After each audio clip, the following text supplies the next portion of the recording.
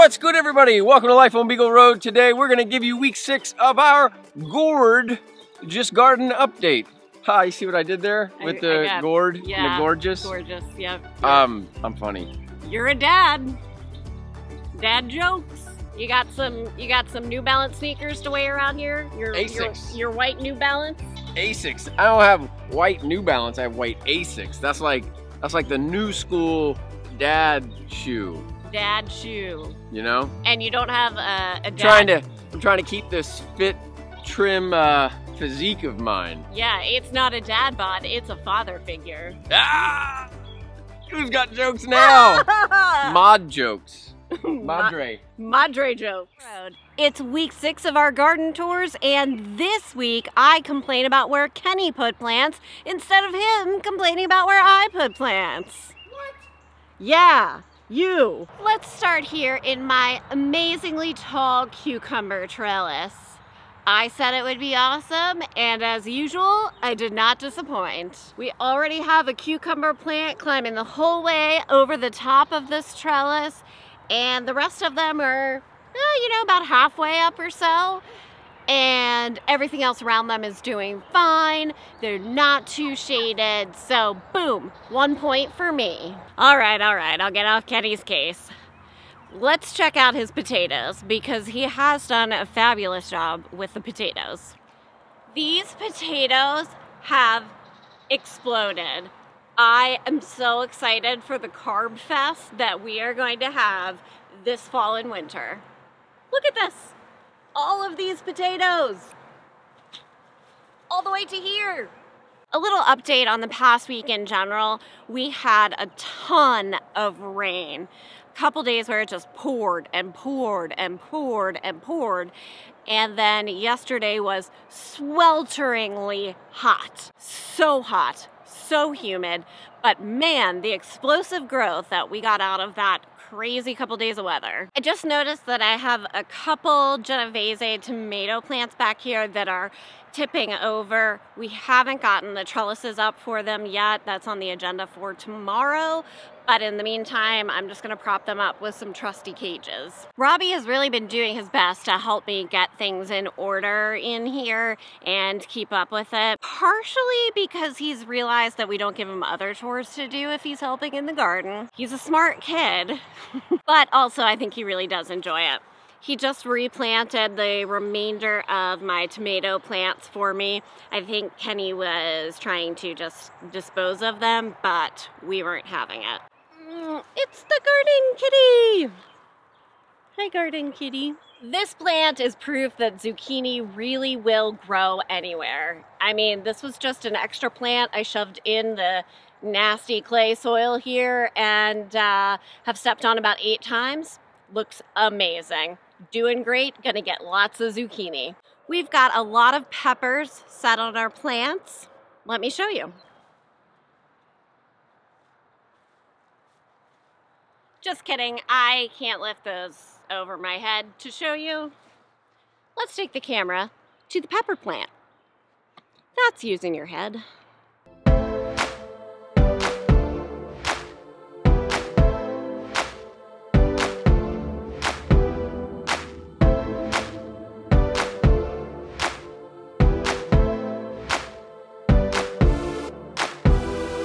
Marzanos continue to look fabulous, and I continue to need to take these 3 plants out of the middle that are just going to crowd it too much. I really wanted it to work, but just not going to happen. It's too many tomato plants in there. But I will plant them somewhere else, Kenny. Don't you throw them out. Here in the bed of greens, every time I harvest lettuce, Kenny puts beans in. Are you guys surprised? I don't think so. The rain really did exactly what needed to be done for the butternut squash. It all of a sudden exploded. My late planting of Swiss chard seems to be doing well. And this climbing lima bean is finally making its way onto this trellis, so Kenny doesn't tell me he put it in for nothing. Oh no, tomato down, tomato down. The tomatillos are looking great. I haven't seen any fruit yet, but tons of buds, so just gonna keep watching them. And even more exciting, we have new growth on our Craigslist raspberry bush. So, even though we might not get fruit this year, it is going to survive, and we will have future raspberries. Oh look, beans, beans, beans, beans, beans, beans, beans. How many bean plants did you add, Kenny? Wait, did you find all my beans that I planted all over the garden? Well, I don't know if I found all of them. I'm just saying, next time, maybe my beans should be more of a priority than your 170 some odd tomatoes. Just saying. But I'm gonna have some beans, folks. This guy. I found the one by the cucumbers. How about that one right there? That's nice. Like, I found another one. And I take back what I said about my brassicas stunting the bean growth, because these have taken off like crazy.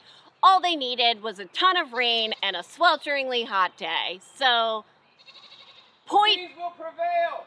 The beans will prevail. The beans abide, man. Hey, Kenny? Yeah. How do I know if these are the peas that you wait for them to get big and you open the pod, or if they're the like snow peas that you pick like that? Well, I think that when you plant them, you're supposed to look at the seed packet and know what you're planting, not, you know, just randomly plant stuff in the ground. They were a big fat pea I planted in the ground. Do you still have the packet? Go look at the packet. I mean, I don't know anything about peas. They're not beans. They're really close to beans. They're not a pepper either. I mean, they are close to beans, except they're peas. I don't think you planted snow peas. I think they're all like peas. Pea. You said pea. Help a girl out and let me know when I'm supposed to harvest these. Please. You don't know what they are. They don't know what they are. I am sure someone watching this knows. Okay? It's where we get like 87% of our good information. Our viewers. Robbie and I worked on this bed of corn together, weeded it, and then mulched it. Corn takes a lot of nutrients and fertilizer, and we've definitely made the mistake in the past of not giving them enough fertilizer, and the corn was really like, bleh, bland, big letdown. So trying to avoid that this year. We were chatting with Michael and Elizabeth from Pine Haven Homestead about what we just like to grow for fun, like what brings us joy to plant and see it grow.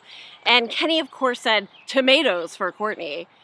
Listen, just because I planted 144 of them doesn't mean they're the most fun plant. That, because they're delicious. Delicious is different than fun. Oreo cookies are delicious. Those don't grow on plants. All right. This guy. The award for most fun to grow plant is the gourd.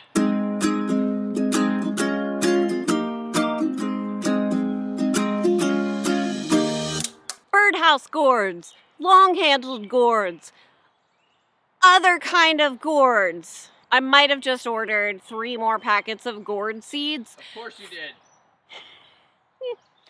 From Haas Tools, because I love gourds, okay? They're super fun to grow. Like, they're all different shapes, and then you can use them for fall decorations, and then when you're done with that, you can feed them to your animals. I mean, that's a lot of joy from one plant. Like, what's not to love? Nothing. Nothing. There's nothing you can't love about gourds. Say it with me. Gourds are great. The remainder of my starts, all of my big old vining plants, my pumpkins, my watermelon, I mean, those are a close second to gourds, but the joy doesn't last quite as long, not as many seasons, so that's why they're second place. But they are sprouting up really nicely. Trails my meters. Ruin it. Oops. These clamps that go on the string, they are fantastic because the joint of the clamp closes down on the string and then you just pop them on and you're gold. It took me about 6 or 7 plants to figure out I was doing it wrong, but I'm all good now. That should be our motto. Yeah, Took us 6 or 7 plants to figure out we were doing it wrong. In summary, you gotta get a gourd. Go do it. Or convince me of another plant that could possibly bring you more seasons of joy. If you are also obsessed with gourds, make sure to follow us on Instagram at Life on Beagle Road. I will be obsessively posting pictures of my gourds. Thanks for watching. See you soon. What's good, everybody? Welcome to Life on Beagle Road. Today we are going to give you week 6 of our Gourd-geous